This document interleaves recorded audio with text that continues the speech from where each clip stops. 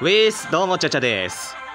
さて、ドラガリアロストの3姉妹イベント、続きをやっていきましょう。ですね、ちょっと今までのね、ドラガリアロストの3姉妹イベントの、動画を振り返ってみたら、なんか BGM が大きくて、ですね、僕の声が聞こえづらかった事態が起きてたみたいですね。ちょっと、それについては申し訳ございませんでした。で、キャラクターボイスを大きめにしていて、BGM はちょっと小さめに設定しておきました。これで、ちょっと設定、これで、みんなにふさわしいっていうか、みんなが聞きやすい動画になっていると思います。もうここまで来たからにはね、もう最後までこの限定イベント、最後まで進もうと思います。それでは、進めていきましょう。ストーリー第6話、大自然に学べ。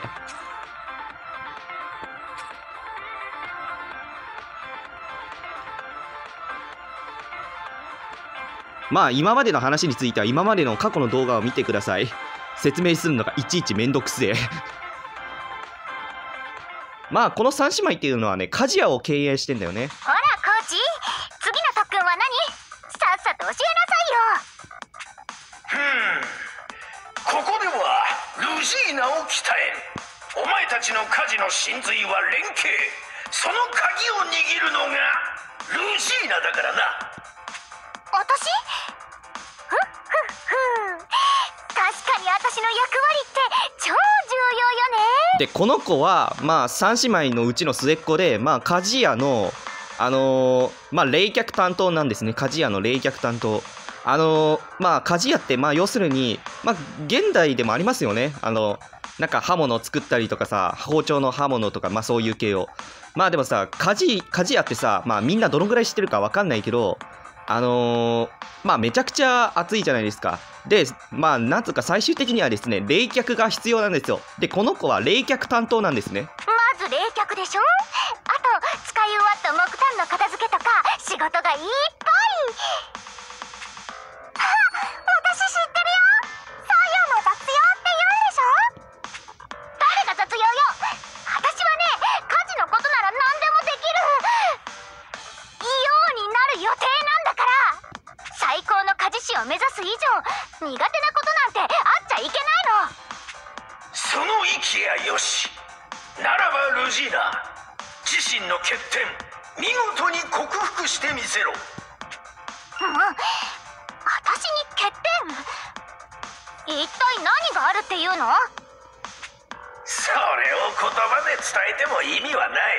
ルジーナ自身が気づくのだ。またそのパターン？ちょっとさすがにヒントくらいないの？俺もさすがにヒントくらいないのってもう言いちゃいたいタイプだな。ヒントはこの森そのものだ。ルジーナ、森を見習え。森をねえ、またどうにでも受け取れる感じ。ほぼノーヒントじゃない。あらあら、いいじゃないですか。今はコーチを信じましょう。で、このレジーナっていうのはですね、CV がですね、日暮のですね、ちょっと前の動画で嘘だっていう人のキャラクターの名前なんかなと思ったら、これ竜宮レナさんっていう役名でした。僕からしてみればテイルズ・オブ・ベスペリアのエステルっていうイメージが強いのですが、ですね、レジーナさんは3姉妹の長女ですね。で、確かこの子はですね、この世界ファンタジーの世界なので、マナっていうものがあるんですよね。で、そのなんか武器にマナを送る担当ですね。ええ、きっとこうして考えること、そのものに意味があるのよ。で、ロジーナっていうのが3姉妹の次女で、一応っていうか、一応っていうレベルじゃないかもしれないけど、その鍛冶屋の責任者かな、この次女が。で、この子が主力、鍛冶屋の主力って言った方がいいのかな。あとこの子は確か炎を操れるんですよね、このロジーナさんは。ロジネーの時みたいにか。それもそうかもね。じゃあとにかく森を見て回らないと。とりあえずあの辺から。おい、危ないぞ。一人で森に入り込むつもりか？確かにさ、この世界ファンタジー世界の森ってさ、絶対気になったことがあれば言ってくれ。ファンタジー世界の特訓の手がかり、みんなで探してみよう。どのタイミングで喋ればいいのかわかんない。じゃあこのタイミングで喋ろう。まあファンタジー世界の森ってさ、めちゃくちゃ危ないからね。森を見習えか。そう言われても見慣れた動物植物ばかりだな。動物いるのかよ、この中に。大丈夫なのこの森。肉食動物とか絶対いるだろ。そう、私は見つけたわよ、それらしいもの。草食動物しかいないのこの森は。おお、本当か。一体何を見つけたんだ。それはこの綺麗な花。なんとなくこの後の展開が読めた気がする。家事の才能にあふれる私だもの。足りないのは家事じゃないところよ。つまりどういうことだ。私は今よりもっと華やかに輝かなきゃいけないってこと。違うね。多分違うと思う。厳しく忙しい家事の中でもこの花のように優雅に。そうでしょコーチ。違うと思います多分。なんかもう完全にもう呆れてるよ。アルクトスがもう完全に呆れてるっぽい。あれ違った。もうルジーナってば。でもそれがルジーナさんのいいところですよ。いやー、いつ見てもさ、レジーナさん可愛いな。あとキャラクターボイスは中原舞さんだからさ、もうめちゃくちゃそれがその点で最高だな。次よ次、私に足りないもの絶対に見つけるんだから。それでもってさっきのセリフを言った僕気持ち悪いな。おっと、もうこんな時間か。さすがに腹が減ってきちまったな。そうだね。今日はここで野営しようか。クラウ、食事の準備を頼む。日帰りの予定でしたので食材は用意しておりませんが。それはだいぶやべえぞ。なんてこった。すると今夜は飯抜きか。いや森の中にさ食材ぐらいはあるだろ。ってかさ、もうランザーブお前力強いんだからさ、10匹ぐらいモンスターハントしてこいよ。まあ幸い森の中ですから食材は周囲で調達できると思いますよ。昔のファンタジー世界は昔のファンタジー世界じゃねえや。昔の世界だったらさ、まあ狩りとかしてたからね。だったら任せて。美味しそうなもの私が取ってきてあげるわ。毒キノコとか取ってくんなよ。毒キノコとか毒草とか間違って取ってくんなよ。あら、ルジーナさん忘れ物してますよ。本当よ、まったく。明かりも持たずに行くつもり？それは危ないな。はい、松明。それもそうね。レジネありがとう。みんなも明かりは大丈夫か。じゃあ手分けしていろいろと調達しよう。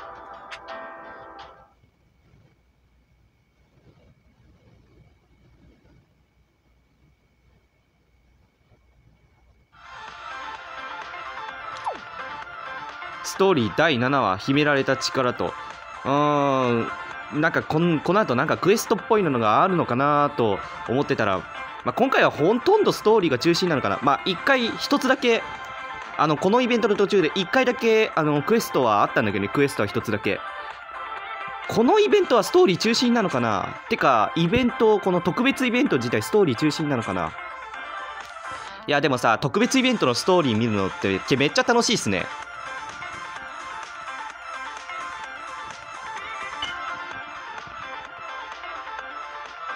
ドラゴンピラーを倒すと硫化ゲージが大きくたまります。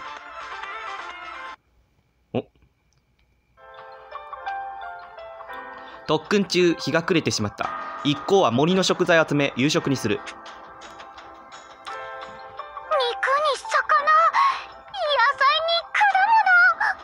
何これ、ちょっとしたごちそうじゃない。ええ、それにこうして森の中で食べるとキャンプみたいで。ってダメよ、これは特訓。楽しむなんてもってのほかだわ。あらあら、ロジーナさんたら、こういう時くらい肩の力を抜いてもいいんですよ。そうだぜ、これは森の恵みだからな。楽しく味わって食ってくれよな。森の恵みか。確かに食材一つ一つも美味しいけど、一緒に食べるともっと美味しいな。ちゃんとその食材にもね、ちゃんと感謝して食べるよ、感謝。なんか昔流行ったじゃん。全ての食材に感謝を込めていただきますっていう言葉が流行ってたじゃん。今の子供たちってトリコ知ってんのかな。トリコ数年前にもう連載終わったからな、漫画の連載。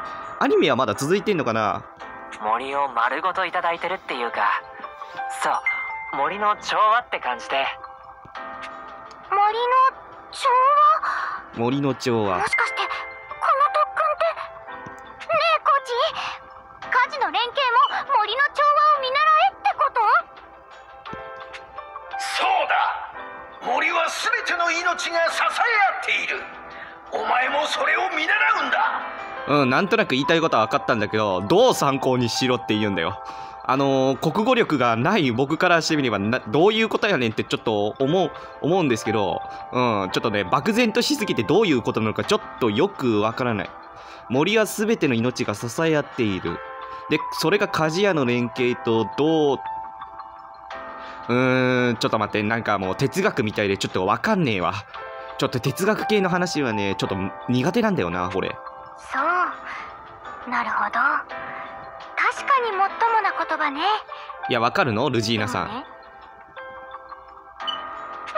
ざ森に来ないと言えない言葉。レジネーもそう思わない？いや、森に来なきゃさ、まあ分かりにくいもんだろ。その森の調和っていうものさ、森に来ないとさ分かんないもんだろ。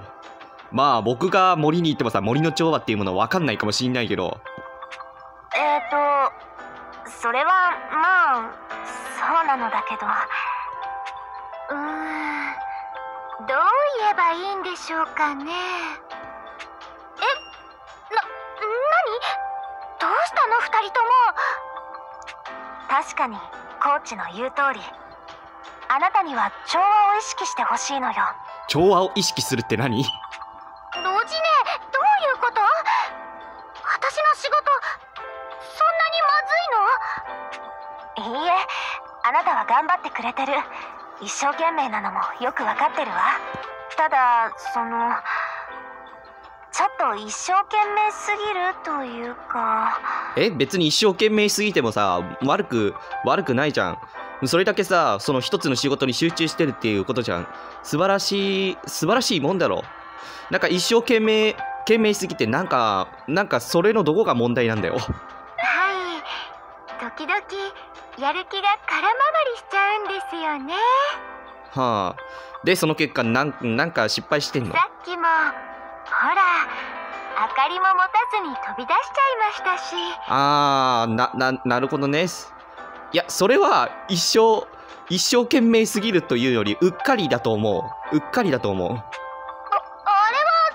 ちょっとうっかりしてて。ちょっと待って、完全にもうルジーナと僕の思考がかぶっちゃってんだけど、リンクしちゃったよ。ね、家事の最中に出ることがあるのよ。どんな風にだい？最高の家事師になりたいって気持ちはわかる。でも焦っても仕方ないわ。もう少し落ち着いてもいいんじゃない？何よそれ、意味わかんない。やばい。これ完全にもうルジーナさんはもう勝ちきれそうな気がしますよ。もう一旦修行をやめる展開だね。ルジーナ？なんなの？最高の家事師になりたいって夢はそんなにいけないの？違うわ。そんなことは言ってない。ロジネーもレジネーも私の気持ちなんてわからないんだ。二人ともお父さんの能力を受け継いで、なのに私だけ何もなくて。ああ、それコンプレックス、今までコンプレックスに感じてたんかな。ちょっと待ってルジーナ、あなた今なんて。はあ、なんなのいじめ。こんな屈辱的なこと何度も言わせるつもり。ああ、ちょっと姉妹喧嘩始まっちゃったよ。そうじゃなくてですね、もしかして気づいてないんですか？要するにあれ、ルジーナが気づいてないだけで、父さんの能力を父さんから受け継いだ能力がなんかあるっていうこと？ルジーナさんにもちゃんと父さんから受け継いだ能力があるって。嘘でしょ？私にどんな力が。だって私の仕事って雑用ばかり。片付けとか冷却とか。その冷却があなたの能力なんですよ。どういうこと？冷却が？嘘よ。だって武器をただ水につけるだけで。ルジーナ、よく考えて。私たちはマナの宿った炎で武器を鍛え上げてるわ。要するにあれか、ただ水をかけただけでさ、ただ水をかけただけでその熱はただの熱じゃない。ならそれを冷やす水もただの水じゃダメだと思わない？ああ、なるほどね、そういうことか。それってつまり。まあルジーナがいつもかけているその冷却用の水っていうのは、まあなんかルジーナさんは気づかなかったんだけど、そのルジーナさんの能力でただの水じゃなくなってるっていうことか。そう、あなたは無意識に能力を使って冷却してたのよ。本当にそれが私の能力？ええ、こんな大切なことで嘘はつかないわよ。まったく、逆に尊敬するわ。今まで無意識であれだけちゃんとした仕事をしてたなんて。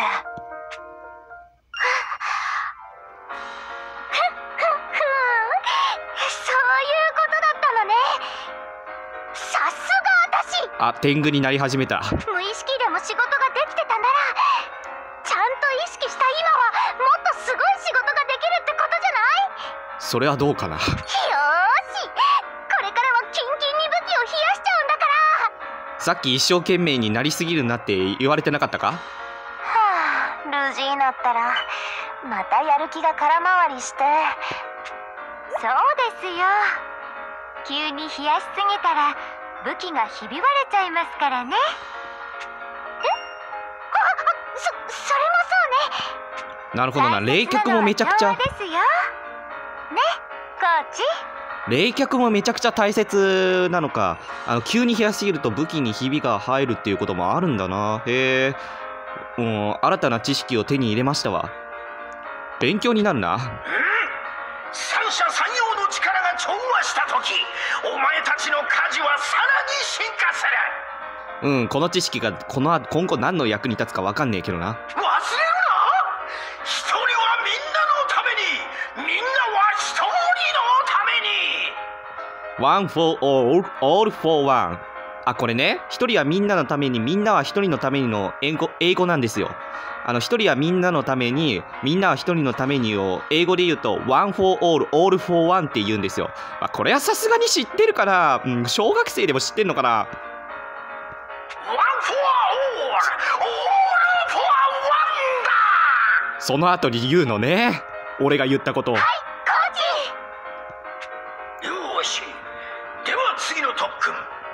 次は魔獣の討伐だ。次はクエストか。なんで魔獣を？本当だよな、今気づいたわ。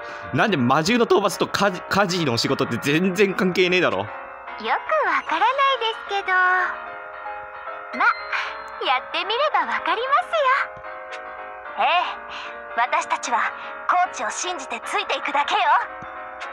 戦いなら俺たちも力を貸すよ。みんな行くぞ。